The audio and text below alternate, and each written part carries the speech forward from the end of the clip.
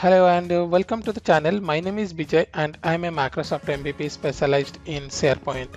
In this video, I'm going to explain what is SharePoint Online List and how we can create a list in SharePoint Online Chat. As well as in other videos in future, we will discuss a lot of other operations that we can use or we can do in a SharePoint Online List. So now let us first try to understand what is a SharePoint list. Now imagine you have some information you want to store. For example, here if you see, I want to store information like a user's first name, last name, age, salary. Let's say you have a project where you want to have some information like your project ID, maybe the client name, the project duration, who is the responsible person for the project. So this kind of information you want to store. Imagine you are you are supporting an application and you want to create a list or to store some information on that related to the support, so you can have that information as well. So basically Microsoft store and displays information in the form of a SharePoint list. So this is similar to a database. If you are working on kind of other technologies, like let's say you are using Oracle or SQL, then we are creating databases, and inside that we usually create tables. So these are kind of the tables that we use to store information. So same way, when you are creating a table, you will have create column with a particular data type. So these things also we are going to do the same way in SharePoint list as well.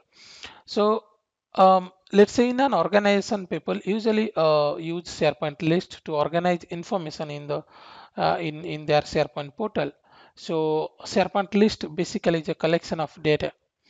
And if you will look at a particular SharePoint list, then there will be three elements on that, core elements. One thing is the item. So like for example, here, this one is one item where you will get the entire information about that particular employee. And then is the field. So fields are like column in a table or the metadata we can say.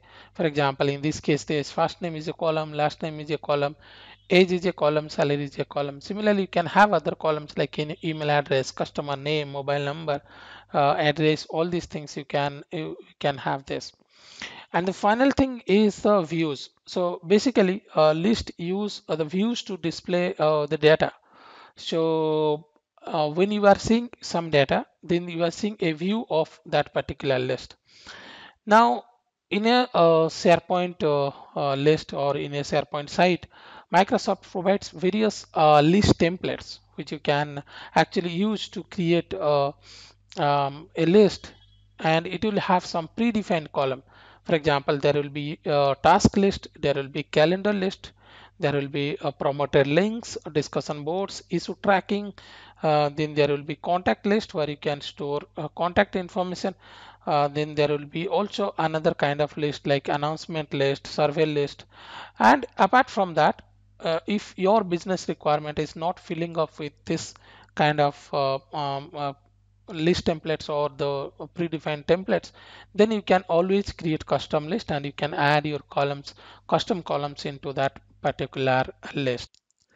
Now what I'll do is I'll open my SharePoint online site, and then we will see the default templates which are available, the default list templates, and then we will see how we can create a list. Uh, Now, if you are interested to learn SharePoint, then I have SharePoint training courses. You can see here SharePoint development framework, site owner training, Nintex, and the Power Platform training as well. So I'll put the URL. You can have a look at this, and if you are interested, you can go for the entire training course bundle as well.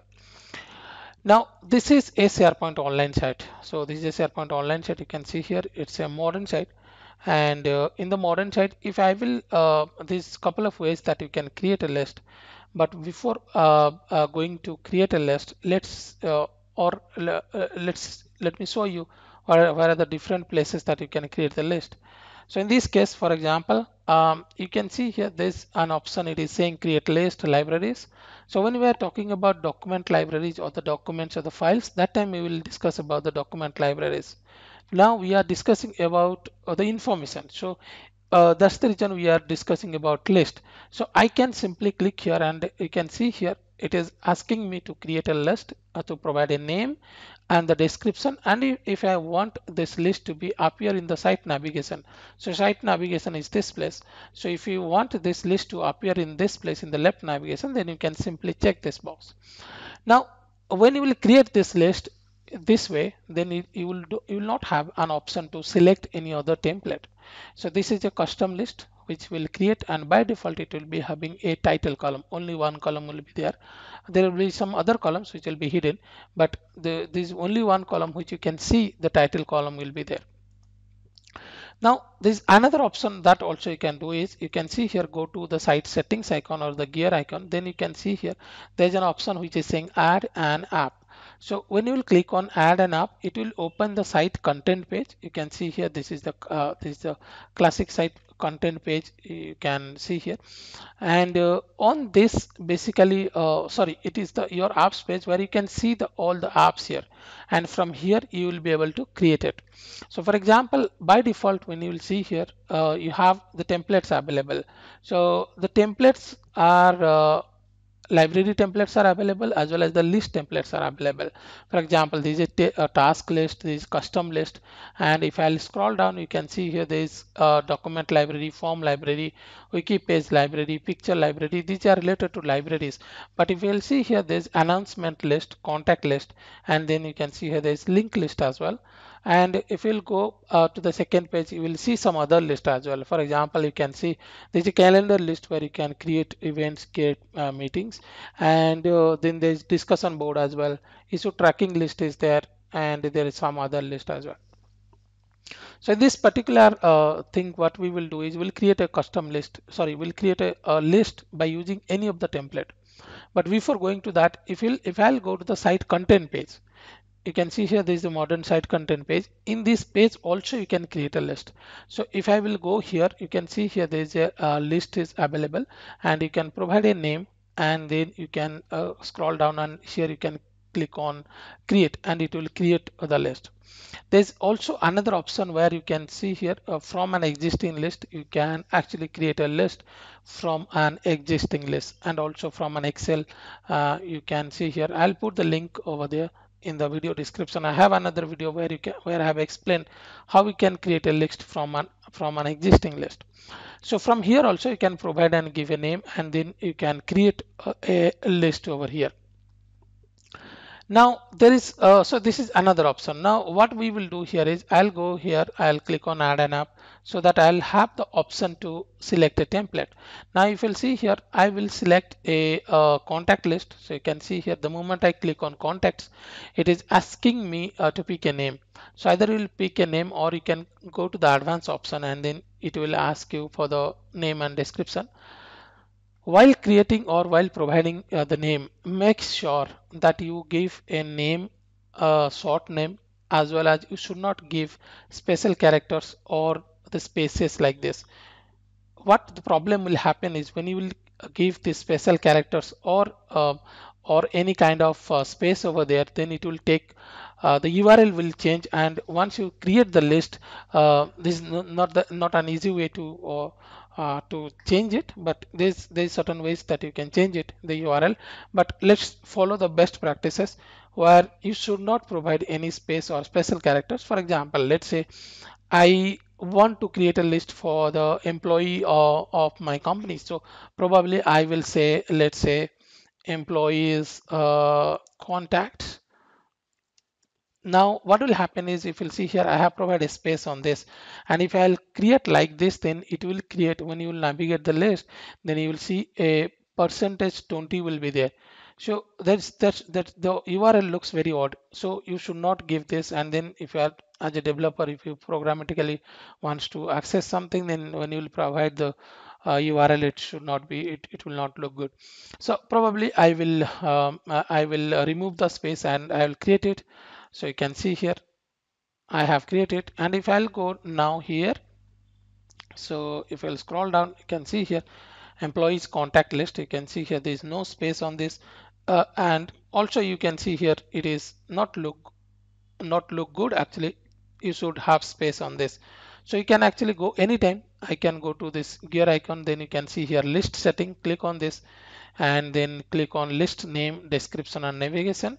And here actually you can provide a space. So you can see here I just provide a space, and if I want this list to appear in the left navigation, you can see here I'll just put yes. So I'll click on save, and the moment I'll click on save, you can see here it is coming here in the left navigation as well. And if I will now navigate to the list, you can see here now it has space, but the URL is not having any space, because whatever the thing you will provide at the beginning while creating, it will take the URL will take that one. Okay, now we will see how we can create an item, and then you can see here I'll click on new item, and you can see it is providing us the options. These are the columns, by default columns which are available, and you can provide the information on this. So for example, here I will say, let's say I will store information about myself. So I will put the details, you can see here, and I can provide my email address as well. So you can see here,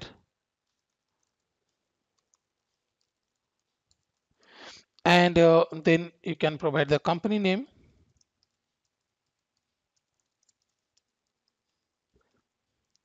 Now these are the you can also fill up the phone number, business phone number.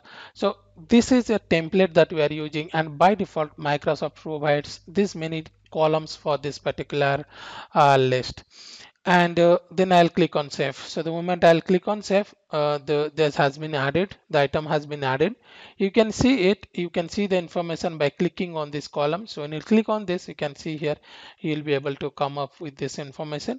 And if you want to edit all the information, then you can click here edit column, edit all, and then you can see here it is showing me, and you can put anything on this. For example, I will change it here, this, you can see here I just put like this, and then there is a save button. Click on the save button, and then you can close here, and you are with this screen where you now the updated information will be stored. You can see here by default also this many columns are there, but you can anytime you can edit, and then all other columns you can add. And if you want to delete it, then you can click on this and then click on delete. You can see here when I delete it, it will actually go to the recycle bin. So the item will be there in the recycle bin now. So this is what how we can create a list, and how this is how we can store information, and these are the columns that we are talking about. And in the other videos we will see how we can enhance more things, how we can add columns and other stuff. So if you like the videos, kindly subscribe to the channel. You will get a lot of videos on Office 365, SharePoint, Azure, all these things. And these are our website, social networking, Twitter and LinkedIn and Facebook pages. So thank you and have a nice day.